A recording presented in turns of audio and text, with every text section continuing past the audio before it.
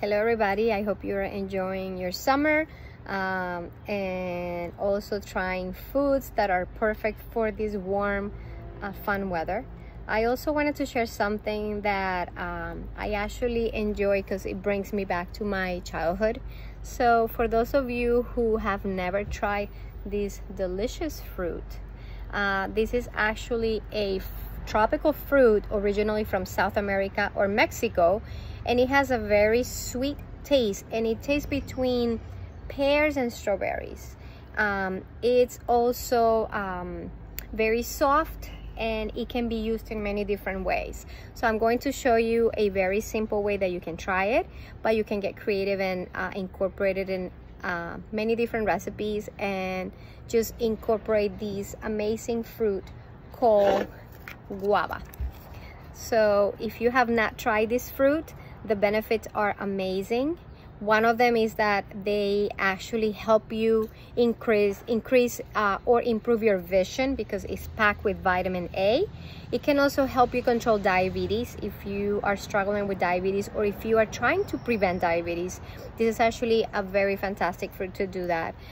This is also a seasonal fruit, so because it's tropical, I highly recommend that you buy it around this time. Because usually we don't have access to summer or tropical fruits around this time.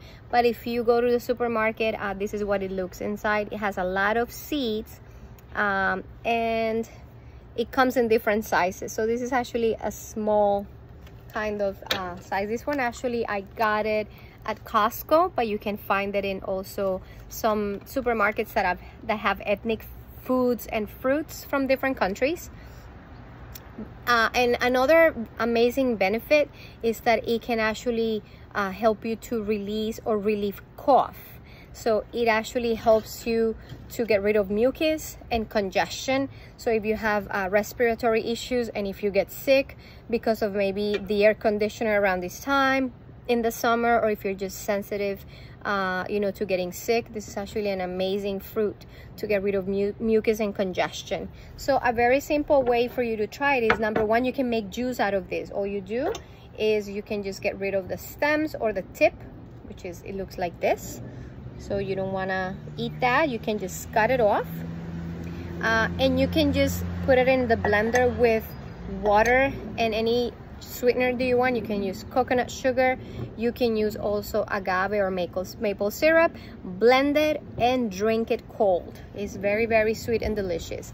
And if not, you can also put it on your on top of your oatmeal in the morning. You can also add it to cereal. You can make a parfait with yogurt, and if not, you can just cut it in slices, in very thin slices.